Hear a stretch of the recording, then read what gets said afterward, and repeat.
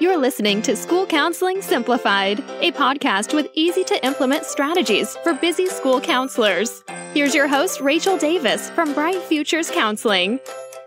Hey listeners, let me let you in on a little secret. You don't have to stress about planning your class lessons, small groups, and individual sessions anymore. My school counseling membership program, Impact, is here to help. So, what do Impact members get? Monthly curriculum plans across all 3 tiers, SEL lessons, small groups, individual, and seasonal activities, step-by-step video implementation guides, bi-weekly Zoom coaching calls with me, and exclusive Facebook group community. This membership is designed for school counselors who want to deliver the best possible content to their students, but who also want to just press the easy button. You'll get access to monthly curriculum plans, resources, support, and community so you can deliver quality, engaging, life-changing counseling lessons to your kiddos. So what do you think? Are you ready to make an impact? Join today at stressfreeschoolcounseling.com/impact. Hey there, thanks for listening to another episode of School Counseling Simplified. So today I want to share with you some ideas for planning school-wide initiatives. So you may be thinking, what is a school-wide initiative? It's basically any topic, character trait, or theme that you want to bring awareness to at your school site. So last week I shared some ideas for a bullying prevention month, and bullying prevention is an example of a school-wide initiative. You can get the whole school on board and do things not just through the counselor. You can do things at the, class level, small group, and individual level, but you can also get the teachers to do things in their classrooms, get the principal and admin on board to do some school-wide messaging around a topic.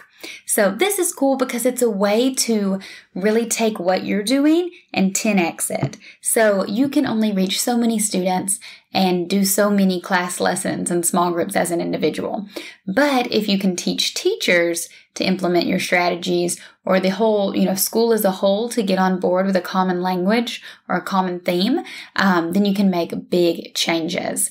Now, this does require a little planning, and of course you're not going to do it like every month with a different topic, but maybe sit down with your principal and think about a few things you really want your school culture to focus on. So I'm going to give an example of how I've implemented a self-regulation school-wide initiative. So all my examples will be regarding self-regulation, and I think this is a wonderful one to do, especially at the elementary level.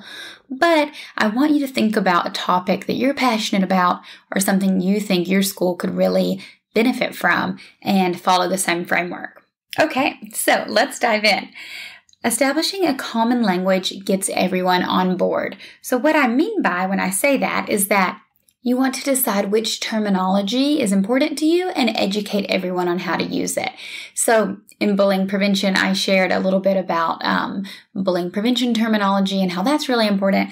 But with self-regulation, that's the example I'm giving today, we're talking about the different color zones, right? So we want the kiddos to really understand the different colors and to identify their feelings. So we want them to learn some feelings words and how they relate to each color category.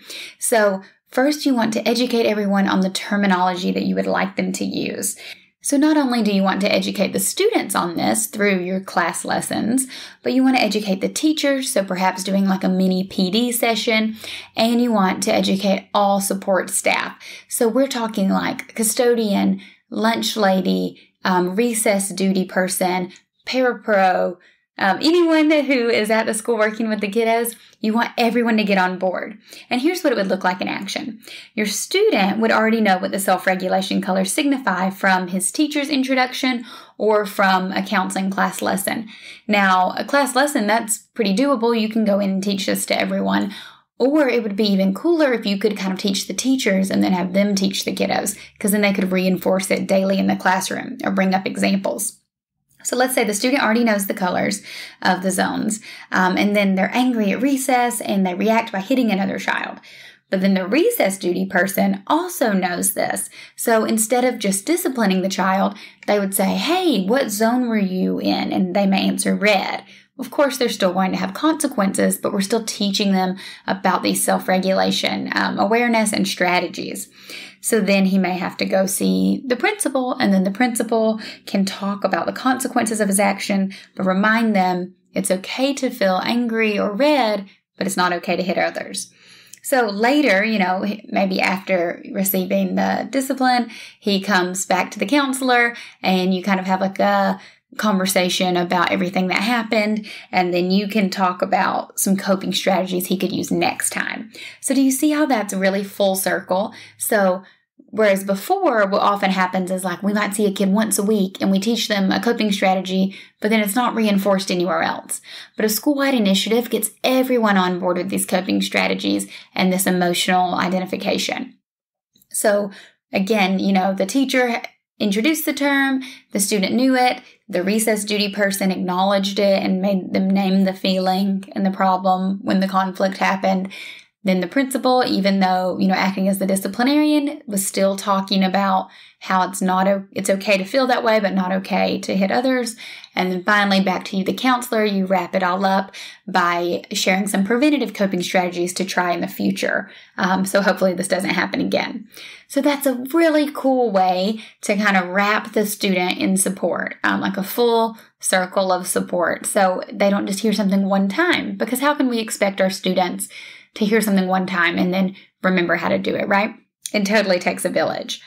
So another thing you can do, so that's kind of a reactive, like in the moment, how we would do this, but obviously we're all about prevention and being as proactive as possible. So a few things you can do are use visuals to implement self-regulation school-wide. So again, I'm giving you self-regulation examples, but you can use visuals for any example. So think in your head what you really want your school to focus on. But what I did is we used bulletin boards and class posters. So you can have a bulletin board in your office. You could have one in the hallway. I think any common area, the lunchroom, the gym, just reminding everyone of the different emotions and different coping strategies. And then teachers, you could provide them with a class set that they could hang in their classrooms.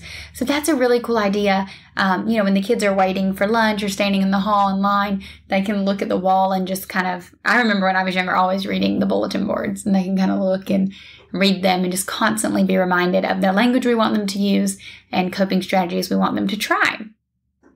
Another thing, is if the kids are in a crisis and a lot of times the crises don't happen in your office, right? Or in the classroom. Sometimes they're like in the middle of the school or in a common area or playground or lunch or something.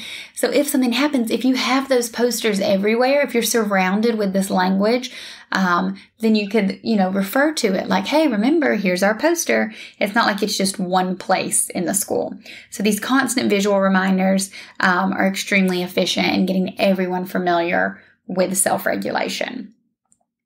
Another thing that you can do is a classroom calm down corner. So this is great for self-regulation, but also if you want to use just coping skills in general, make it fun. Have the teachers do like a mini workshop where you kind of train them on how to use the calm down corners. And then you can like assemble your boxes together with fun, fidgets and posters and calm down tools and mindfulness strategies, and make it like a fun toolbox assembly party. If you don't think your teachers would be on board for that, you could just assemble little plastic tubs. What do you have, like max 30 teachers at your school or something? Just assemble little plastic tubs and then drop them off in each classroom and, train them on how to use them. You could even just send out a video on how to use them if you don't think you're able to get everyone together for a in-person training.